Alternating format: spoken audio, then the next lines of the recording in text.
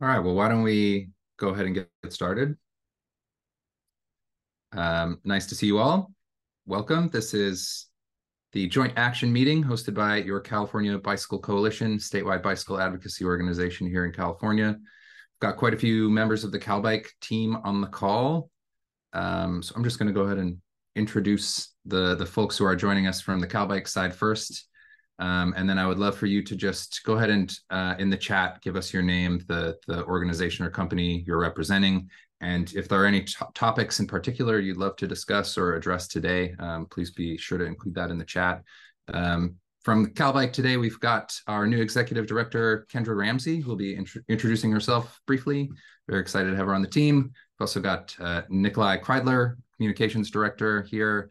Laura McCamey, communications specialist. Laura's going to be providing an update on the California e-bike purchase incentive program. We've also got Andrew Wright, our individual giving manager, who's going to help manage the call and will be managing some follow-ups from you all. And Jared Sanchez, our policy director, is going to be also providing some updates. And then also joining us is Steve Wallach, who works as a lobbyist for CalBike periodically, and he's joining from Sacramento to provide some additional commentary. So great to see you all.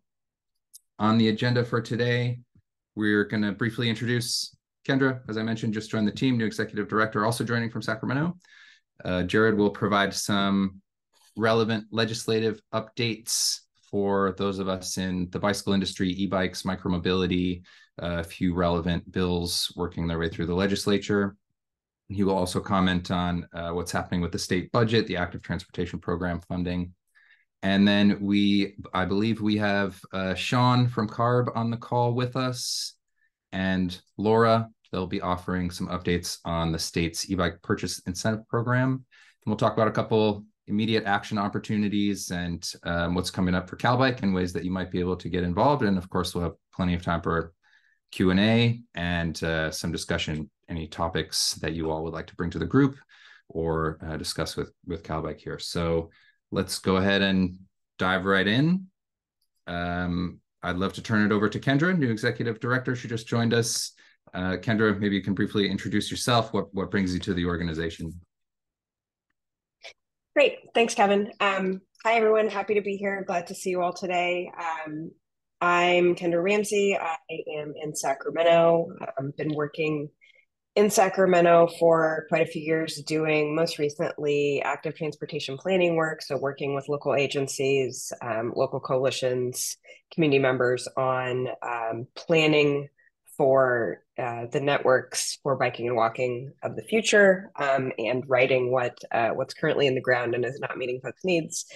In that realm, also working on policy to make it safer and easier for people to bike, walk, take transit, do all mobility options.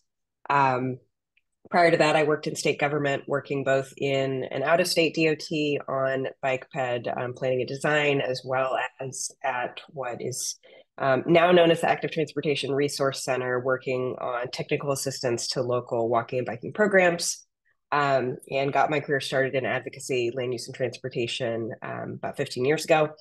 So a lot of policy background. I've been a bicyclist for transportation my whole life.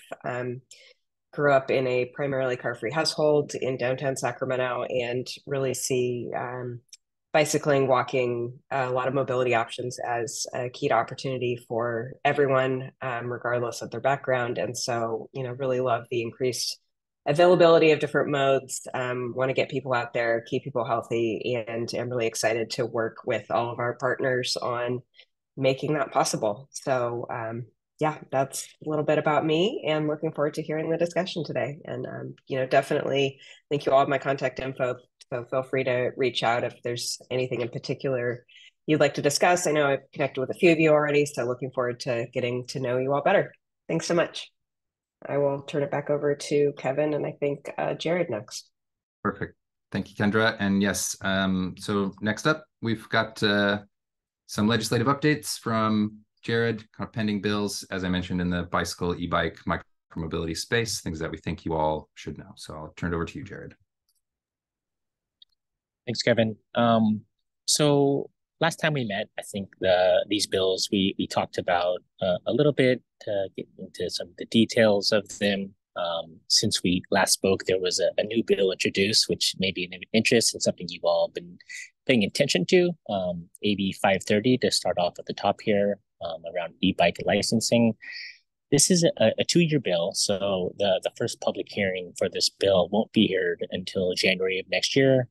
So there is still some time to influence the direction of the bill. Right now, as it stands in the text of the bill, being authored by Tasha Warner, a member in North San Diego County, has been very concerned with a lot of the media attention and some of the tragic accidents that have occurred in her community of Encinitas as of late, and is offering as a solution to this e-bike licensing.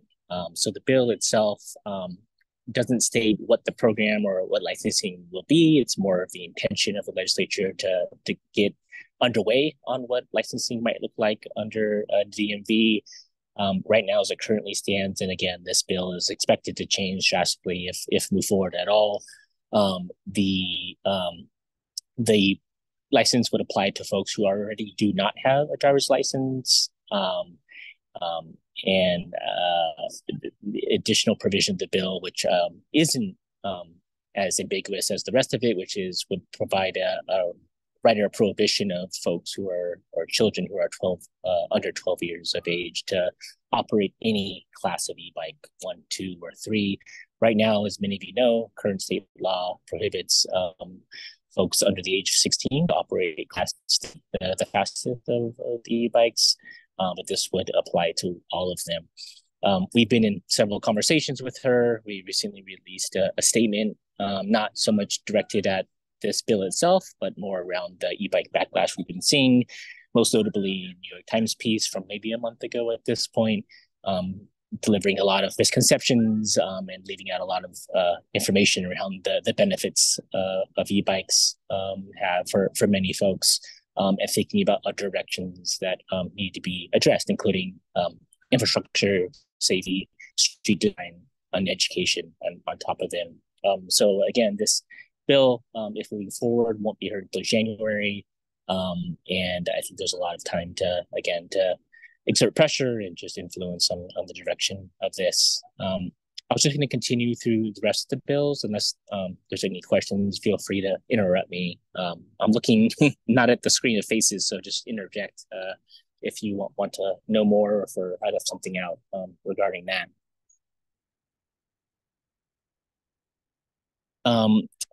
The next bill, which I don't think is as relevant, but just wanted to mention it real quick, AB 73. This is the safety stop bill, which would allow cyclists to yield at stop sign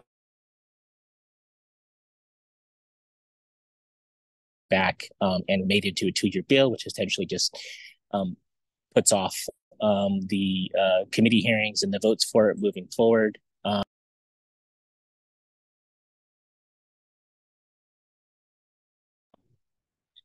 Went on mute, back off. The author is Tasha Warner, who's leading the e-bike license bill.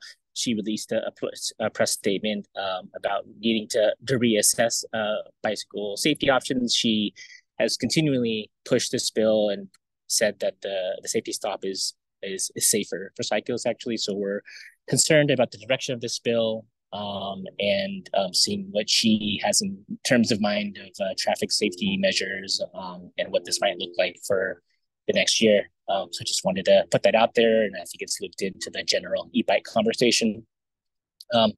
Next up is AB 413. This heading at intersections bill, which we talked about last time. It's going through the legislature at the Appropriations Committee right now. This would allow, I think it's 15 feet of space at intersections of car-free parking to allow safer intersection crossings for pedestrians, cyclists, and others using the crosswalks. There's been some recent revisions to the bill that would add some more local authority and around some concerns from some local agencies on this, but it's still moving forward in a strong place and follows the lead of what many other states are doing in terms of having state law on daylighting at intersections as recommended by NACTO and many other advocacy and street design organizations, and we're looking forward to getting this passed and hopefully getting the governor to sign it by October. The last two I just want to mention briefly is an e-bike study bill, which I mentioned last time. This was, I think, first started off as an idea to restrict e-bike use, but after talking with the author's office, who is a supporter of e-bikes and their use in terms of limiting VMT, and of course increasing activity in those who would more accessibility for biking, had turned it into a study bill. So this is also in the Appropriations Committee. I think it'll provide a lot of useful data about collisions with e-bikes, general kind of best practices internationally, what other countries are doing around e-bike regulations and safety. And I think we'll provide a lot of information moving forward as more conversation and focus has been on e-bike safety. The study bill, I think, is a couple years out, so it's going to be several years until we get some data. The Mineta Institute at San Jose State will be the lead agency who will be leading the study, and I imagine much will change by the time the study results come out, but I think we'll provide a good parameters for what we don't already have in terms of e-bike data. Lastly, I just want to mention AB 1447, which we weighed in heavily on and still on a neutral position. We're able to get some good amendments on this bill to bring some parity between how electric scooters are classified in state law, bringing it alongside what we see in the e-bike classification. There's a couple amendments that we were helped to get across in terms of limiting the speed of the scooters, the size and weight of the scooters, where they share bike lanes with bike and other micromobility devices in infrastructure, and able to limit the speed in which a scooter operator can operate on the road. So it's still at 15 miles per hour if someone is standing, but if they would legally be allowed to go up to 20 miles per hour if the person riding is sitting on the scooter. So we're still in a place of neutral on this, but I thought would be relevant for this group, if you're not watching it already, to update some of the scooter classification systems, and like I mentioned, bring parity to e-bike systems that have already been in place.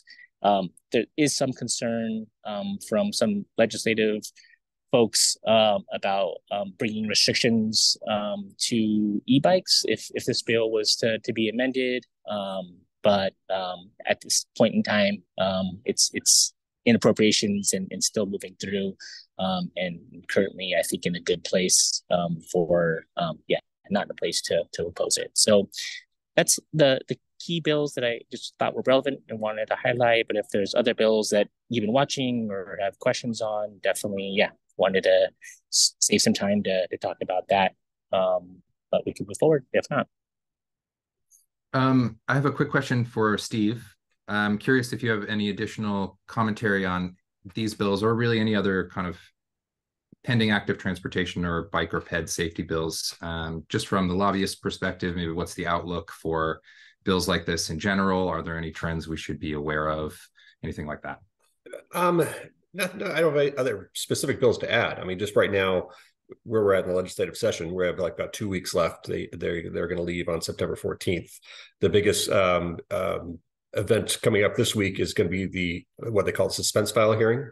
So that's the hearing in the appropriations committees in both the Senate and the Assembly for all the bills that have basically any kind of cost. So a lot of these bills, if they're still moving, are on that suspense file. So we'll know then, what's going to move forward and what's not. I think the only thing that maybe wasn't on the suspense file is 413, but I can't remember for sure. But that's kind of where we're at now. As far as like bills that are like 2-year bills, it's difficult to get those moving, particularly if they're in their first house, like the licensed bike and I think the safety stop AB 73 is still in the Assembly, because the way the rules are set, they have to be out of the Assembly or out of the Senate, out of their House of Origin by the end of January. So that gives them only 1 month. So they work on amendments during the break and hopefully have them ready to roll when they come back. So it puts a lot of pressure on trying to get those bills moving into the second house before that deadline, which is a big obstacle, but not insurmountable. So. Great. All right, thanks, Steve. And just a note for the group here that a little later in the meeting, we do have some opportunities, or CalBike has been working to engage our own membership in taking action on some of those bills that are in the suspense file right now. So, and that's kind of got a pending deadline. So one of our follow-ups for you will be to help us kind of amplify and further distribute those communications. And then additionally, Andrew just dropped the link in the chat here to CalBike's legislative watch page, which includes status updates on a number of other bills that we're watching and monitoring this year. So let's go ahead and do we have any, I guess, questions from the group on these bills or any other legislation moving ahead this year? All right, cool. Hearing none, let's go ahead and move on to our update on the statewide electric bicycle purchase incentive program. We've got on the CalBike side, Laura McCamey, who's been really kind of our project lead on this, and then also Sean Ransom from California Air Resources Board. So I will turn it over to the two of you. Maybe Laura, you can give us an overview of kind of program basics and any updates, and Sean, maybe you can help us understand what's the latest, what to expect over the next couple months. Sounds good. And there should be a slide, about this. So this is a lot of information on this slide. And Sean, I just want to invite you to step in. This is the most recent information I had, but you may have something even more recent. I'm not going to go over all the details. They haven't really changed since the last meeting. Thing that's different, I'll just, and there may be more that's different. And Sean, I hope you can chime in a moment and tell us if there's anything new. The big thing that's different is funding. I think we can confirm, I don't know if the money has been, I think it hasn't been allocated yet, but there is another $3 million on top of the original $10 million that the California Air Resources Board has committed to this project. I will say that as of now, CalBike has upwards of 19,000 people on our interest list. People are really interested in this. We get emails all the time from people saying, here's my sob story. I really need this. You know, this bike is really going to change my life. And I really need this help to buy it. So I think there's a huge demand. And I think the Air Resources Board has recognized that and is really stepping up. Retailers should be able to, who want to participate, and manufacturers, that onboarding is starting very soon. And if you can go to the next slide, Kevin, just so there's, I think I put it on here, maybe it's not, there's going to be a website it's not live yet, but it will be live very soon, where you can get more information about this program. And that will be on calbike.org/ebikes as soon as it's live. And we also noticed that CARB's proposed draft funding plan includes an additional $18 million for this program. So Sean Ransom is a great partner at the California Air Resources Board who's been working on this. Sean, do you want to jump in and add any updates on, you know, when the soft launch is going to launch and what the timeline looks like? Anything else you can add? Yeah, and pleasure to meet everyone online today here. I'm Sean Ransom. I'm leading the California Incentive Project, e-bike incentive project. And thank you, Laura. That was a great update. I was expecting to do a lot of that, but you handled the majority of it. Thank you. Yes, all of that information is accurate. I would just, let me start with, I think there's some industry folks on the line, and I thought it might be useful to kind of go through what it means to be part of the incentive project as a retailer. So I just wanted to quickly mention that we are going to have an application process for retailers statewide.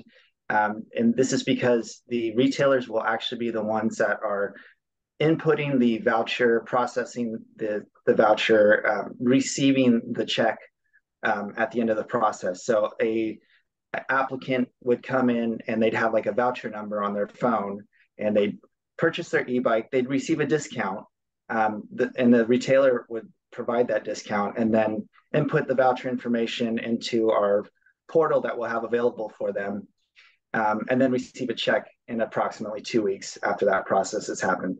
That requires the application process, retailer training as well to go through that, understand the eligibility of e-bikes. They'll be selling the e-bikes, and we want to make sure that they're selling e-bikes that match our program criteria, which essentially is the 3 classes of e-bikes: front and rear integrated headlights, operable pedals, and 1-year manufacture on electric components. So they'll need to keep an eye out for what they're selling to these applicants. So with that said, let me back up a little bit, and I do want to talk about our soft launch and kind of where we're at. We're actually at a really exciting time right now because we are launching our website tomorrow, which is, we've come a long way to develop this resource, and we're really excited to share it with everyone. So I can drop a link in the chat, and this will be live tomorrow, and you'll be able to see all of our resources that we've created. The application for this is just to start to get the retailers onboarded.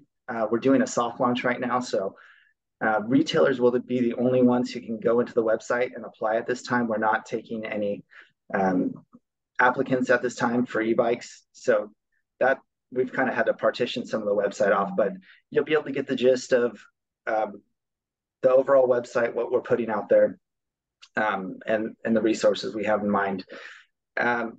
I also want to mention one more thing I don't think I saw in there is we've developed a safety video for applicants to view before they're approved for their voucher. So we've developed a live action video that really goes through a lot of the safety components when you're riding an e-bike, going through intersections, defensive riding, safe route planning, all of the things that are going to keep you safe while you're riding in traffic. Also battery safety as well, recognizing a lot of the media attention out there on e-bike fires and things like that. So really trying to give applicants who might be new to this process a full picture of what it means to ride an e-bike, take care of an e-bike, provide maintenance for safe riding. Let's see. And you mentioned the funding, Laura, thank you. And I think with that, I'll stop and see if there's comments, questions. Happy to answer those. Hey, I'm curious if you can speak to the timeline for the vendor application process. If the site goes live tomorrow, does that mean that vendor application process is live, that window's live tomorrow? And does that expire, and what does that look like? Right, yeah, so that is going to be live. We're really focusing on for our soft launch, we have 4 communities that we're really focusing on right now, which is an area in San Diego, Barrio Logan, Bay Area, Fresno, California, and we're working with some tribal governments. So really trying to focus in on those communities. And then once we dial in that process of onboarding, working out the kinks in the system with the application for retailers and stuff, we'll really want to go statewide, and we'll have some sort of press release accompanied with that when we're ready to give out the date and for the statewide launch. But the soft launch is going to take about 1 to 2 months here to get all the retailers on board for the areas we're looking at. We're also doing a lot of CBO outreach and engagement, so really working closely with these communities to find the folks that really need these e-bikes the most. So in addition to the retailer onboarding process, we're really trying to develop our outreach strategy and methods for working with CBOs. It's kind of a new space for us here at CARB in e-bikes, so a lot of challenges, new issues that we haven't anticipated that we're working with. But once we do that, once we kind of have that nailed down, in about 1 to 2 months, depending on how smoothly the soft launch goes, we'll be ready to start that process statewide. So going statewide with a full retailer outreach statewide, and also working with CBO statewide for outreach for all of these eligible participants that we're really trying to identify. And we're looking at late 2023 for the full statewide launch. Sean, can I ask a question? So once the site goes live tomorrow and retailers can sign up, it's not just for the soft launch, but you'll be accepting applications from retailers statewide. Is that correct? That's correct. Yeah. Okay. So that process, the whole statewide process can start, even though the first round of incentives will just go to the soft launch areas. Correct. Yes. Mm-hmm. Terrific. And you mentioned the safety video. Is that going to be available once the website goes live, that anyone can watch that training video? It's not ready right now. So okay. We're expecting a couple more weeks. We're putting the finishing touches on it. So. And is that something where if somebody wants to apply for the program, obviously they can't apply yet. Could they, once the safety video is live, could they pre-qualify themselves with that? Like, can they do that part in advance? Or do they have to wait till they're in the middle of the application process to do it? Yes, it will be available on the website. And so in the application process, it's essentially a checkbox that you've watched the video. Okay. So they could do it ahead of time. Mm-hmm. Okay, thank you. Sean, quick question about the application process. So when the recipient goes to the vendor and has their voucher number on the phone, that is already pre-approved. The vendor doesn't have to qualify them in any way, shape, or form. Exactly, correct. Yeah. So our administrator, Pedal Ahead, will have checked all the boxes for them. Applications complete, income verification, proof of residency. They watch the safety video, and then they'll get that approval email on their phone. Go ahead. Oh, I was just going to mention that we also have paper applications available too for this project. That's great. And from the vendor side, are you approving the vendor, or are you also approving bicycle models, or what is that gonna look like? Yeah. So yeah, retailers will need to be approved in order to process the vouchers, and then for e-bike models, what we're really looking at is the online models. We are allowing online companies to participate in this program, provided that they either have manufacturing in California, some presence in a storefront in California, or a corporate office. If they do meet one of those criteria, then they can sell their e-bike online. We'll allow people to buy online bikes. But we're looking a lot more closely at those bikes, just because we know that there's a lot of opportunity to kind of bring in bikes that, well, they'll have to meet the eligibility criteria. And we really want people to buy quality bikes here. We don't want, someone kind of setting up shop that's selling e-bikes out of a cargo container in their driveway or something to that effect. But yet they still meet the eligibility. So really just trying to keep an eye on the quality of the e-bike and the retailer as well. So that's what we have in place right now. So just to follow up on that question, Sean, if somebody walks into an approved retailer, they wouldn't have a list of qualifying bikes. They would just need to compare the bikes that they have in stock to the qualifying criteria, and the retailer is kind of responsible for making sure that they're selling a qualified bike for the program. Correct. Yeah. Okay. Mm-hmm. Great. Thank you all. Did we have any other questions from the group for Sean or Laura about the electric bicycle purchase incentives program? I got one question. This is Steve Wallach on the funding for the future that says the 23-24 may have is proposed 18 million. Is that part of the Air Board's, their low carbon transportation program equip funding proposal? Sorry, you cut out, Steve, just for a second there. I was curious about the 18 million, if that's part of what the funding plan that it goes to the Air Board, I think pretty soon, or is that going to be part of the budget next year? Correct. Yeah. So we are actually work grouping the 18 million right now, and that will go to the board in November. And okay. I'm not sure if it's going to be folded into the statewide launch this year, or if it might be for another funding window next year. We're just not sure at this point. Okay. But that answers my question, whether it's part of this year's round. So you have, over 20 million, almost 30 million, or it's going to be the future fiscal year. Thanks. Yeah. Great. Any additional questions?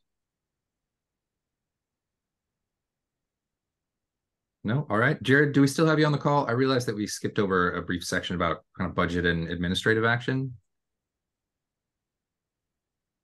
I'm here, and actually the one part of that was what Steve just asked about this new funding that I think we're happy about. We were advocating for 50 million from the state budget. I think there's a large pot of funding just for low carbon incentives, and definitely looking for more funds this round and for next round as we're see huge demand. So just wanted to mention that piece, and then the other piece was around our big campaign to get more money in the state budget around complete streets infrastructure in particular.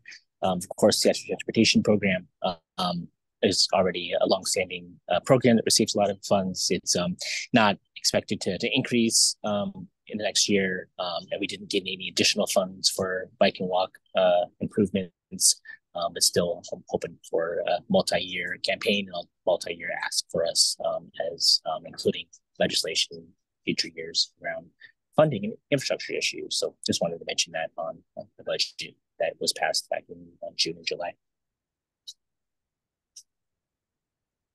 Great.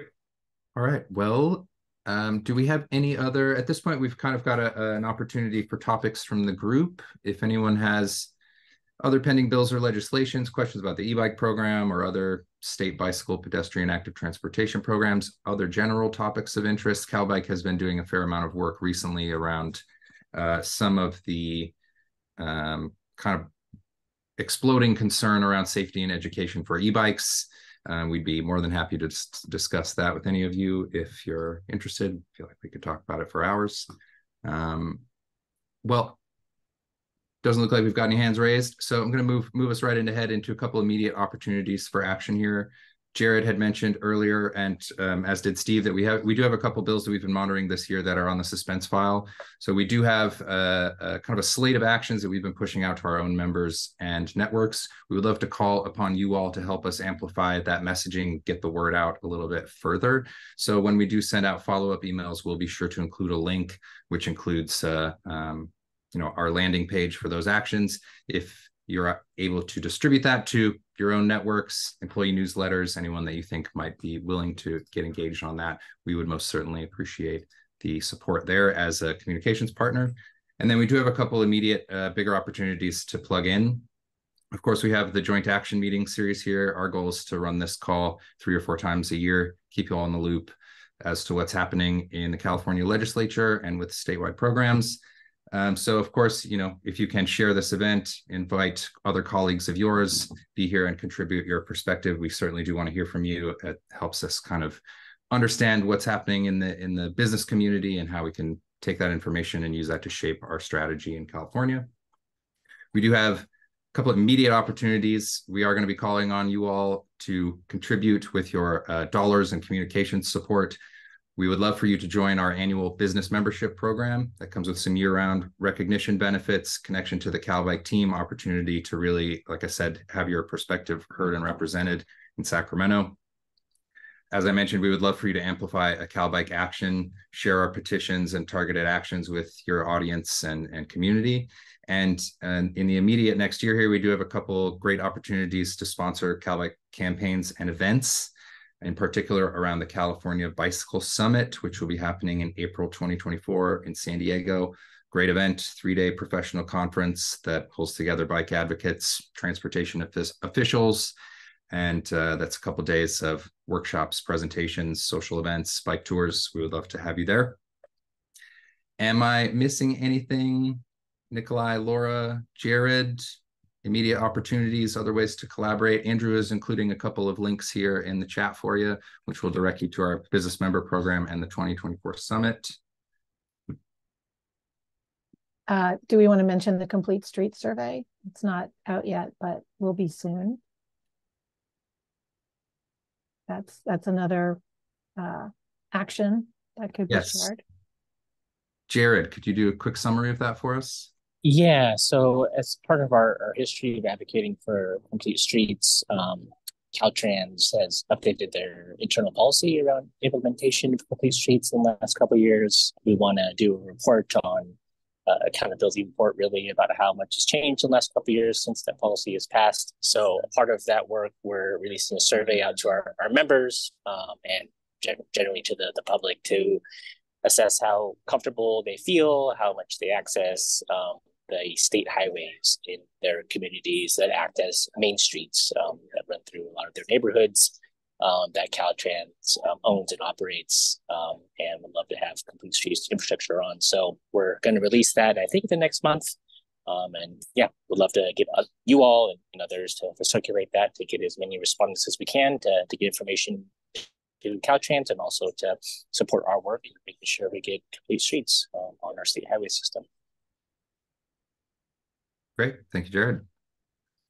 All right. Any other topics, questions from the group, questions, comments before we start to wrap up? Okay, great. Well, thank you all so much. We will be sending some follow-ups to you all with the meeting recording from today.